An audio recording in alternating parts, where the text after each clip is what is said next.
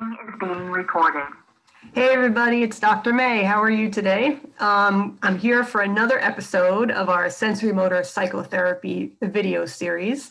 So this one is all about what they call the orienting response. So this is about how we direct our attention to novel stimuli and how sometimes it's biased based on our past experience. And if it's biased in a way that doesn't help us anymore, we can learn to change it to make our life a little better now. All right, so I'm going to show you how this all works. We're going to go through the whole thing, explain it. Okay, so here we go. Slowly, it's coming. There we go. All right, so this one's called Pay Attention, the Orienting Response. Okay, so in this picture, the person happens to be perking up his or her ears, but we use all our senses in the orienting response, actually. So what is it, by the way? All right, so let's look at the picture here. So the kid's playing video games and he sees or hears crash and he goes and looks just to see what's going on. Okay, so when we're going about our everyday life and everything seems about the same and status quo, we don't pay attention too closely because it's just the average. But if something unique or novel comes our way to grab our attention, we tend to orient to it or direct our attention to it very quickly to kind of try to figure out, what is this? Is it safe? Is it dangerous? Or is it neutral? Okay, so literally the word orient, if you look it up, means to direct somebody or something towards something, right? So basically we're directing ourselves and our attention towards something that is unique in our environment that grabs our attention, because it's important for us to figure out what it is. And to orient yourself literally means to find your position in relation to everything that is around or near you. So given this novel thing that's happening, where am I at? Where should I belong and what should I do? Okay, so see how this all fits together? All right, another thing that our brain does in trying to figure out what the heck is going on right now is it automatically makes a quick comparison to the past. So past times when maybe I heard a similar loud sound or saw a similar striking thing, and it tries to quickly figure out what I should do. And it acts quickly because this could be a matter of survival, right? So if I was out in the forest and I heard a noise, my brain wants to figure out, is this a dangerous predator and I should do something about it? Or is it just the leaves rustling and it's okay, all right? Okay, so then we have to figure out, should I approach a stimulus, avoid the stimulus, or just ignore it because it's no big deal? All right, and this happens throughout the day pretty automatically, but sometimes it's a little more striking than other times because the stimulus is more intense, okay? So let's look at a little picture of a rabbit here to kind of get a better sense of the body language we might exhibit when we're in the middle of an orienting response. So as you can see, this is something that not just humans do, but even animals do, okay? So I picked this on purpose because the rabbit just happened to show like just the exact posture that captures the orienting response, right? So maybe it heard something and now all of a sudden it's up and out of tension, right? It perks up its ears, it turns its head, it widens its eyes, it holds its breath just to not make any additional sounds to really check it out, okay? It kind of gets a little bit aroused, preparing for fight or flight, so its heart rate and blood pressure go up, right? And it might temporarily be still and frozen just to not make any sound and to try to, assess the situation, okay? But there's also a preparedness to move just in case, all right? So although we're not rabbits, we kind of do the same thing, okay? So one of the things that we're going to talk about today, though, is that we actually have certain habits of orienting that we develop based on our earlier experiences, okay? So we don't equally orient to everything. We are more likely to draw our attention to certain things in our environment that in the past were more significant to us, okay? So if we look at the picture here, the guy in the center with the pink jacket that's saying, hey, is maybe very sensitive to cues that maybe people don't like him, or that he's being rejected, or that people are talking about him. So the people in front might have been talking about anything, but he's worried, like, maybe they're talking about me. Oh, like we had that anxiety about, people don't like me, right? And that habit of orienting to that might have originated from earlier experiences. And so any hint of it now, he might be easily drawn to, okay? But that could happen to us with a variety of situations, okay? Not just rejection, but other things that felt uncomfortable or unsafe to us in the past, okay? So as I wrote on the third bullet here, let's just read this together. So our orienting habits were usually learned as ways to cope with past trauma or attachment problems, right? So based on issues we had in relationships or issues we had with feeling endangered, we developed habits of orienting to help us survive and adapt the best way we possibly could, okay? And because they're tied into our survival, they persist a long time, even when they're no longer useful, okay? Just like our habits of body language and so forth that we talked about in the previous video. All right, so here's the kind of the progression, right? So we had past trauma or attachment difficulties, and from there we developed some orienting habits. And unfortunately, if we continue those habits now, sometimes it creates problems for us because they're no longer useful in these current circumstances, right? They were useful in the past, but maybe not always now. And at times they might even get in the way of us functioning now, okay? So they might actually keep us stuck, lead us to pick out all the negatives and all the threatening things in our environment without looking at the fuller context and without maybe fully realizing that they're not a problem right now, you know? So we might even ignore other information that's letting us know that it's okay. Maybe there's this one little thing going on, but overall, things are okay now. But if I'm so stuck in my old orienting habits, like let's say looking for danger or looking for a threat or looking for rejection, I might miss other clues, the bigger picture, wise mind picture that things are safer now, okay? So we could work toward changing our orienting habits because of that. That's the good news. But first, I want to give you a couple examples, all right, of orienting habits that might persist and how they could create problems, all right? So let's say we're looking at the top guy on the left. So there's a man who's afraid of a dog. So let's say in the past, when he was a little boy, he was attacked by a dog and bitten by a dog. And so that was a really, you know, a scary experience for a little boy, right? So he's kept that stuck with him. So now he's very oriented toward dogs. He could be maybe walking down the street, just minding his own business, and he hears a dog, and all of a sudden he's, oh my God, look, there's a dog, right? His attention's immediately drawn. Maybe there's anxiety that floods him at the same time because he has that old feeling like I could be bitten by a dog, right? But unfortunately, that might not always be the case, right? A lot of times you're walking down the street, people walk their dogs, and they're totally fine. They don't even want to bother with you. They're friendly, if anything. And most of the time, it's not dangerous. But if you're stuck on orienting to a dog and fearing the worst, fearing that it's going to attack you, it might actually shrink your world.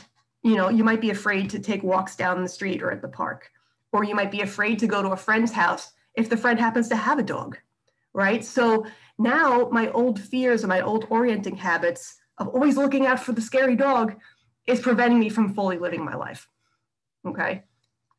So let's look at the second one. So let's say in the past, you know, maybe based on experiences I had in my family or at school with peers, I had bad experiences being insulted, disrespected, threatened, made fun of, teased, whatever. And so I tend to orient very quickly to feeling threatened socially by other people, whether it's being criticized, being attacked, being judged, you know, and so any hint of that, I might immediately orient toward. Okay, so unfortunately, now I might be misreading neutral cues as possibly threatening. So anything that might seem possible, might immediately start reacting to because my brain's associating it with old stuff, right? But that may not be the case right now. And so I might miss out on the potential of making positive relationships now because I'm misreading cues from other people. So I also might overreact. I might get too defensive or I might get argumentative when maybe it's really not necessary, okay?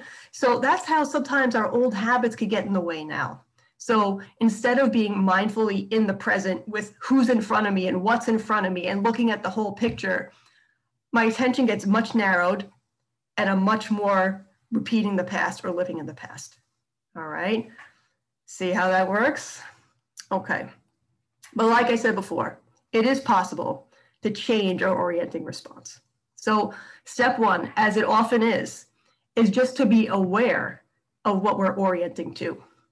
So I need to practice being mindful of the fact that I am orienting towards certain cues, and perhaps certain cues that were based on past experiences where it was necessary to orient to those things, okay?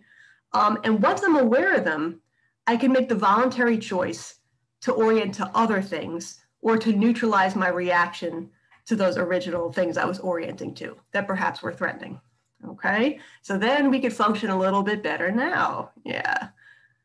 Okay, so benefits, right? So why are we changing our orienting response? There's a lot of benefits to this. So it helps us to be a little more flexible in the here and now, right? So if I'm just rigidly clinging to an old association or an old orienting response, that keeps everything narrow. But if I'm flexible and more open, right? I see things more clearly, more accurately. I could learn new things. I could pick up on other cues from other people. And I can respond in a more adaptive and productive manner, okay? I also have the opportunity of maybe seeing things I never saw before. Not that I'm making stuff up, but maybe stuff I just always overlooked. So that's why I put some of those positive pictures on the top. So the first one looks like a book, and the book is actually called I See Kindness Everywhere. Now, if you're always looking for signs of rejection or signs that people don't like you, you might miss the kindness that's right in front of your eyes. You know, but if you practice orienting to it, you might see it in places where you always missed it, okay? Second one says, be happy, not because everything is good, but because you can see the good in everything, right? What if I always overlooked the good because I was always looking for the threat, okay? So I'm not inventing it, I'm not making it up, but I'm just seeing what's there that I always missed. Right? And just think of how that would change my quality of life, just to be more in touch with the good that's actually present or the people who are actually kind, and to really take that in and appreciate it, right? So that can make me feel so much better about myself, or calm down my emotions, or help me relate better to other people, right? So these are huge benefits. And it stems from being able to recognize what my orienting response is and choose to orient to other things as well. Okay, now I'm going to do a few exercises with this, just some ideas to get this going. So here we go. So this is the picture I got from the sensory motor psychotherapy textbook for their exercises. Okay, and I was going to try to find something from the internet instead, as to not photocopy their stuff, but this one just has so many components in it that I think that they purposely put in. So therefore, it's kind of important to use the original, okay? So if you were to look at this picture, just look around and notice what jumps out to you first, okay? So there's a lot of different people doing different things. Some are alone, some are together.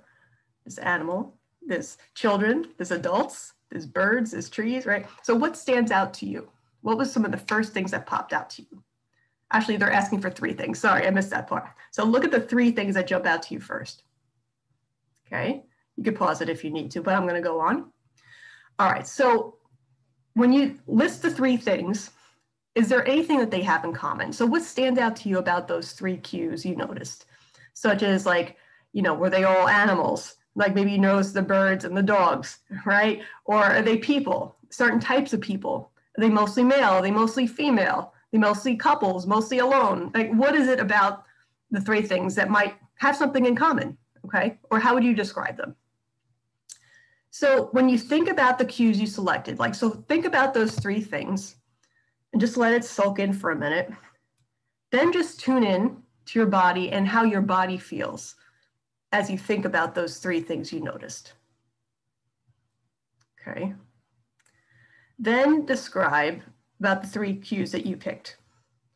Do they indicate any relationship problems or that bad things might happen? Okay, so am I sensing danger in some way? do the three things indicate that life is good or the world is safe? Like, is there something good that you focused on?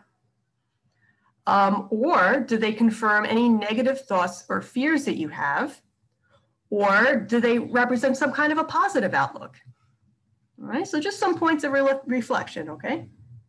So then reflect on why you might have circled certain cues. So do they remind you of experiences you've had in your life or relationships you've had with family or friends?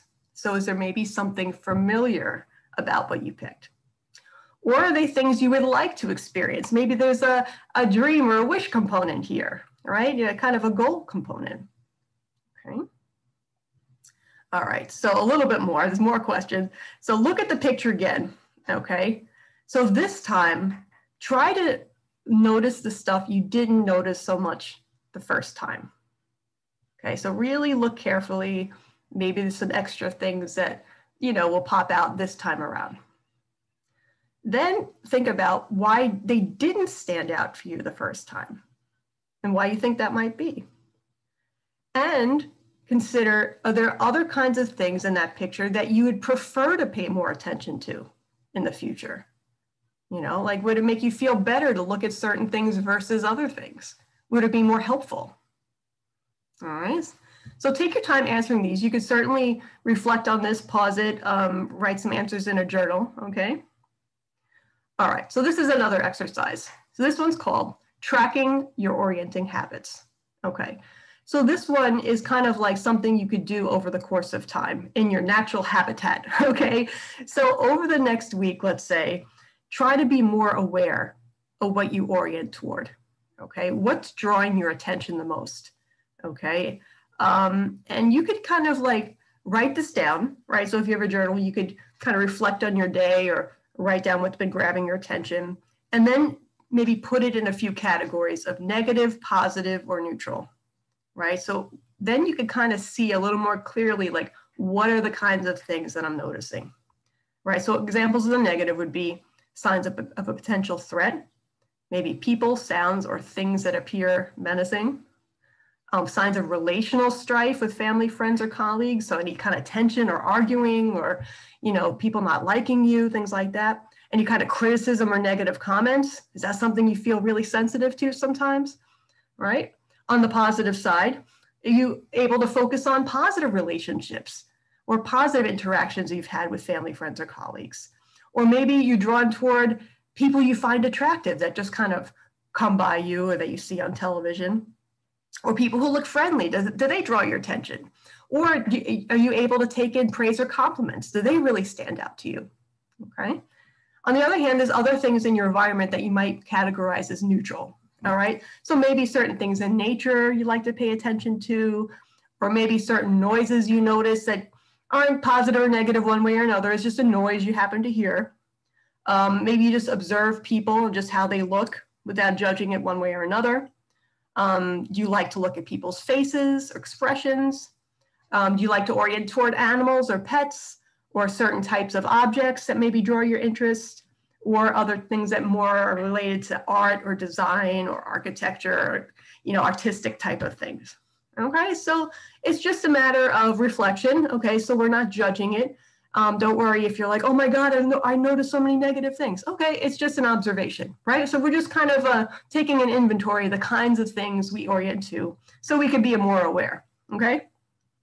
All right, so after you do this exercise, all right, so let's say I recorded the different things I noticed over the course of a week. I could continue the reflection by asking myself a few questions, right? So what did I orient toward that made me feel good or safe? Right? So I could take note of those things. And when I think about those things and reflect on those good things I noticed, how does my body feel? Right? How do I physiologically respond just thinking about those things? On the flip side, so what did I orient toward that made me feel bad or unsafe? And when I think about those things, then what happens to my body, my physical responses? Okay? So I could just write down my answers and just take note, okay?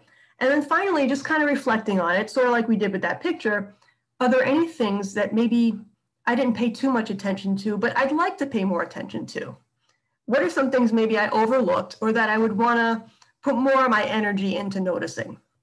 perhaps things that might make me feel a little more positive or a little bit better. Okay, and I could also guess, sorry, I forgot the last part, how orienting to those other things might make my body feel. Or if I reflect on them now, just thinking about what they are, I could take note of how my body feels. Okay, so now we're getting to the choice a little bit more, okay? So this one's called choosing what to orient to. So what I could do is I could just, maybe take a walk. If I'm able to go outside because the weather's good, I could take a walk around my neighborhood.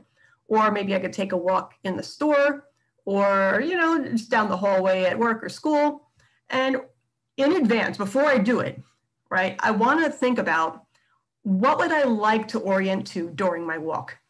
Okay, so imagine what the walk might be, so make it realistic based on the environment you're going to, and just write down a few things you would prefer to orient to.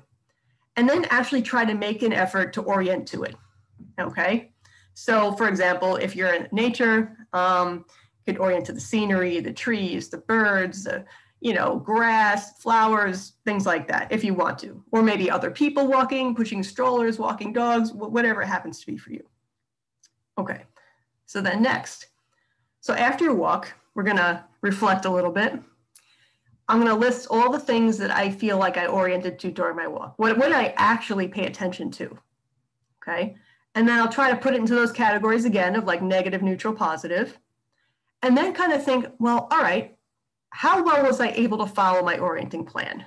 So was I actually able to pay attention to the things that I wanted to pay attention to, that I decided in advance I wanted to pay attention to? And if I wasn't successful, why not? What do I think made it hard for me if I had a hard time doing it? Okay. All right. So this one's called early attachment and orienting, right? So a lot of times, like I was saying, our orienting habits developed as we were growing up. And so our relationships with our family and the goings on of those relationships had an impact on the kinds of things I orient to now. Because when you're a young little helpless kid, you need your family to survive. So you have to pay attention to certain things and respond accordingly so you get your needs met. Okay, so that's why this has an influence on us, okay, in good or bad, right? It has an influence.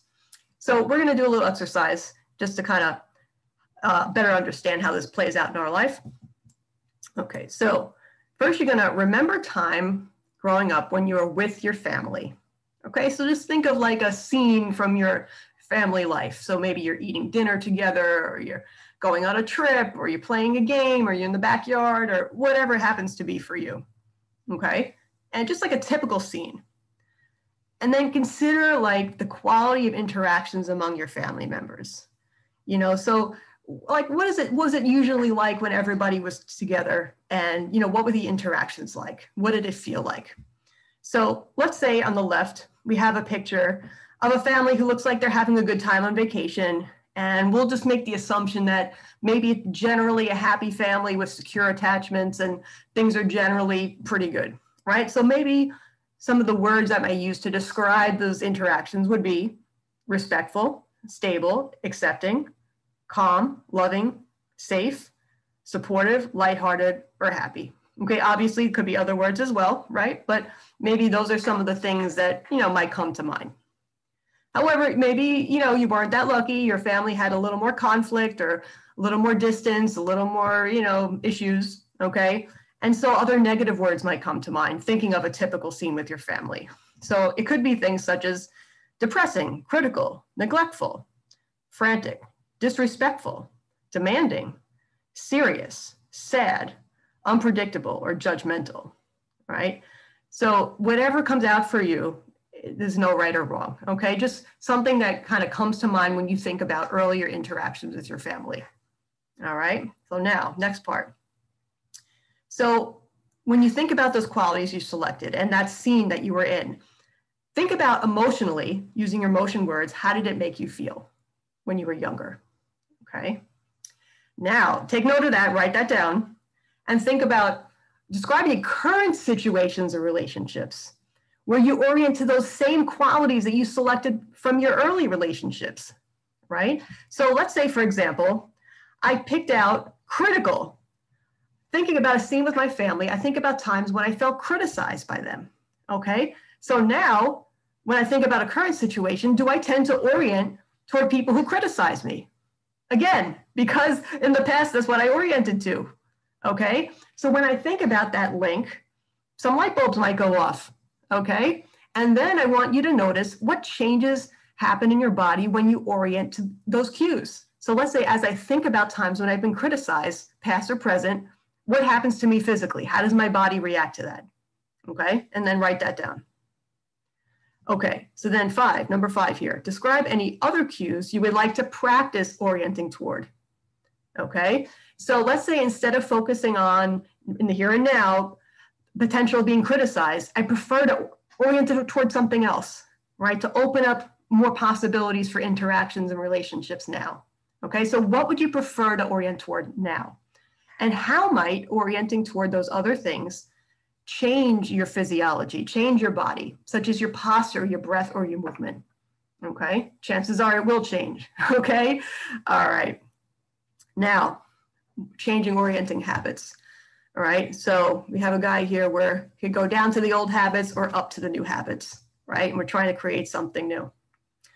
So I want you to choose 3 orienting habits that you believe you have. Probably things you identified in previous exercises here. So 3 orienting habits you would like to change, okay? Then identify how that habit affects your emotions and body, right? So if I orient toward the old stuff all the time, how does that impact my emotions? How does it impact my body?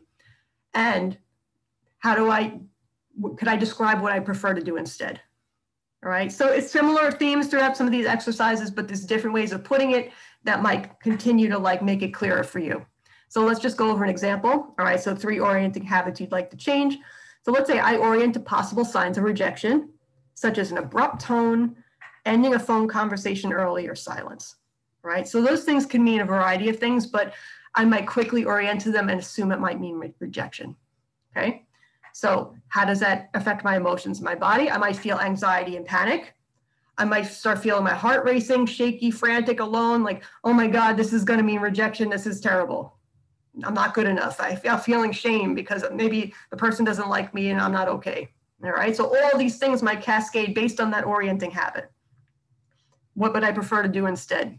Well, maybe instead of just assuming that because they're not smiling, they don't like me, maybe I could orient to other signs, maybe that the person does care, such as other times when maybe they smile or they make eye contact, or that they do listen to me sometimes, you know, or maybe they do other times return my texts or calls in a timely manner, but maybe that 1 or 2 times they didn't, right? So how do I look at the bigger picture and orient to other things that maybe I'm not paying enough attention to? Okay. All right. So there you have it. Orienting. You probably learned more about that than you thought you would. But as you can see, if you put some mindfulness to it and, you know, you kind of evaluate what it is you're orienting to, you have a chance of changing it. All right. And that could start to make a difference in the way we approach our life. All right. So thanks for listening, you guys. And I'll see you again soon with the next video. All right. Be well. I'll talk to you soon.